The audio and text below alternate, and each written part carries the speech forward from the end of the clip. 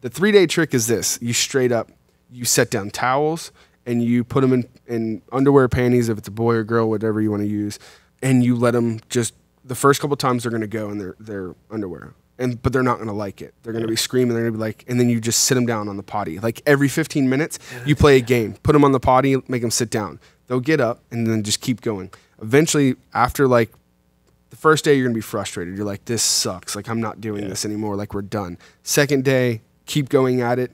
And then finally, by generally the third day, they've got it. Like, they know, and this is at the point where they're generally telling you, like, hey, I peed or I pooped or I did whatever. See, we're struggling with number 2. Number 2 takes the longest. Man, it takes the longest. It does, but to me, that's not as many times as they're peeing through the day. You don't know my kids. Yeah. 20 years from now, when they watch this video, they will understand. Yes. But dude, all 3 boys, and that's all they do. Doesn't the youngest one? Like, I mean, does it literally ever stop like as an adult? It's just I gotta pee right now. No, we we basically stayed home for like the 72 hours and just kind of kept forcing them down, you know.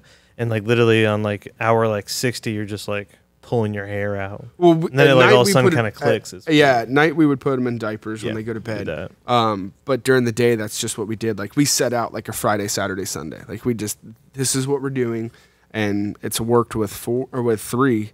So now we're gonna do it with the 4th. Like, you've got it down. Now, were you big on like the like treats, like rewarding? No stickers. I don't want to give them food like that.